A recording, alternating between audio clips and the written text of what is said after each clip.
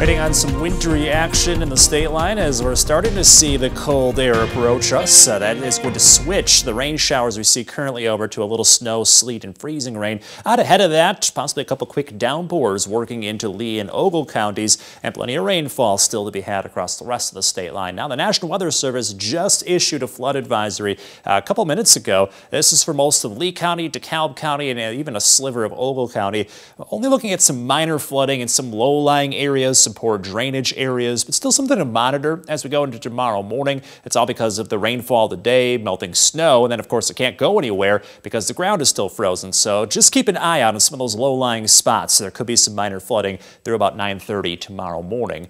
As we look at current temperatures, still above freezing across the state line, so no iciness yet, but we're getting closer to that territory in Joe Daviess County, which is why the radar's starting to show that switch over to frozen precipitation. You see future tracks a little ahead of the game, but general timing is by the time we get to about 10:30, 11, we'll start to see that line of freezing precipitation approach the Rockford area, and then right around midnight is when it sweeps into DeKalb and Lee counties, and these are some of the spots that are under a winter weather advisory, expecting to see heavier ice accumulations along and south of I-88 through the rest of the night.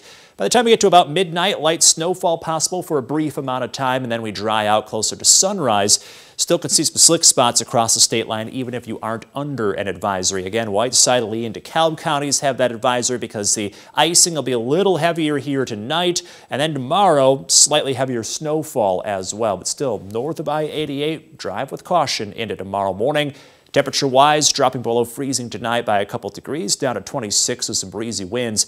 And then that might be about as warm as it gets. You can see around sunrise, we're still in the middle 20s, but then dropping into the teens tomorrow evening, so the weather gets even more brisk as we go throughout the day. And the afternoon provides some snow flurries or some light snow depending on your location. Just like we see with the icing, snow is going to be a little heavier south of I-88. You can see those steady snow showers for a while. While north of I-88, it's more in the way of flurries to light snow briefly in the afternoon. All areas should be dry by the time we get to Thursday evening, and then we stay dry the rest of the week.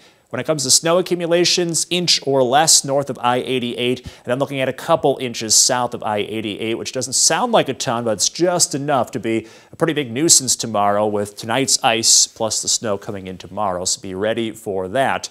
Looking ahead in the forecast, we stay dry and chilly going into the start of the weekend. Then we jump 20 degrees, so a lot of the snow and ice melts on Sunday. We stay above freezing into early next week, possibly seeing a rain-snow mix on Tuesday as the weather cools back off again. In your most accurate 10-day forecast, the weather stays colder long-term. We dip down below freezing for several days in a row going into next weekend. In the meantime, wild temperature swings this week. We just managed to stay within the 4-degree guarantee as we hit 55 today. We'll be close to 30 degrees colder than that with 26 for tomorrow, Brittany. Getting close to 200 for that jackpot, Alex. Thanks.